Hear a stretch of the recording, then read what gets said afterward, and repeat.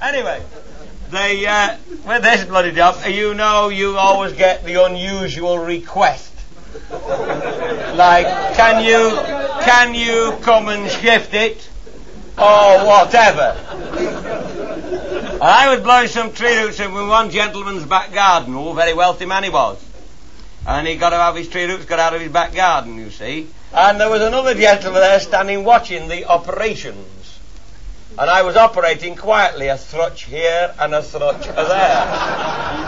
And I quietly got his tree roots out of his back garden. And the other one come up to me, he said, "Oh, Mr. Bates, by what I've seen here this afternoon, you could be very valuable to us."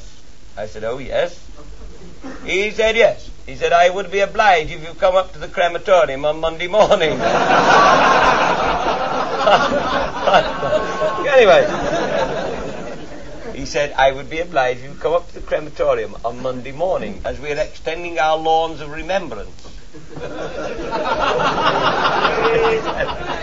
And we've got to remove about 60 small tree stumps. And it's taking our men about 2 days to dig one out. By what I've seen here this afternoon, you could probably remove the lot in a couple of days. I said, I probably could, given the room. So I went up to the crem on Monday morning, and when I got there, he met me. Said, "Just one thing, Mr. Bates, we're rather busy here, you know. Every 20 minutes. Up the bloody flue, aye." So, he said, "And I would be obliged, if nothing went off while we were cremating someone." Which is understandable, the bloody crack of doom and all that lot, you know. So, I go behind the bloody works and get up on the bank at the back. And I could see the drive coming in was about 100 yards long, and the drive going out was 100 yards long, but with the contour of the ground, I could only see 20 yards of the in and 20 yards of the out.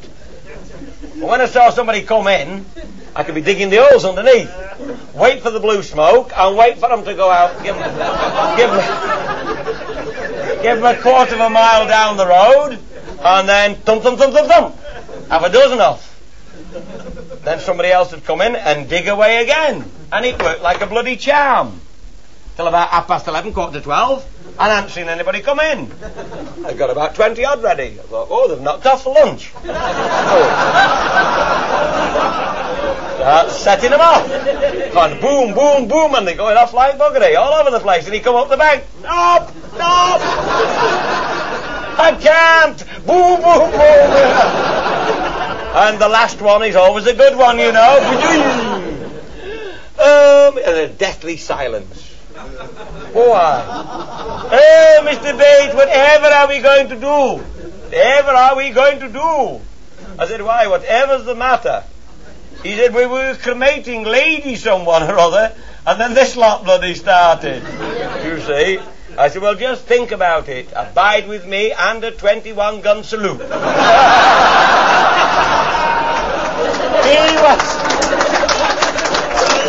He was not impressed. So after this bloody fiasco, I better go down and have me dinner. So they have a few graves there. Well, they got a couple of 3 grave diggers, the great lads then. So I get in the hut with them. I said, "Have you got a cup of tea on?" He said, "Aye." And one of them said, "Do you want a butty?" I said, "Half a minute, I'll go down to the pork butcher shop. There's a pork butcher shop bottom of Jack A. Lane. I'll go down there and get a pork pie." So I went out and I got one of those big ones, the big 5-bob one, you know, with the rose in the middle. And I carried this bugger back up again. I said, "Here, I got my penknife out, we'll have a bit of this." "He done a cut it, he says. "Give it us here," he said. And he took it out. By God, he was back in about 2 or 3 minutes. And the juice was running out of it. He said, "We'll have a bit now." He said, "I've warmed it for thee." And I must have been a bit bloody soft. And I got stuck into this. I said, "By the way," I said, where do you warm this?" She said, "Got it bloody hot." I said, "It's a big one." "Oh," he said, "those bloody ovens don't cool down at long time." He said, "I hold it in on me shovel, and it does them even all round." You know, you keep looking out for the bloody fingernails and signet rings, you know. Oh, put me right off pork pie.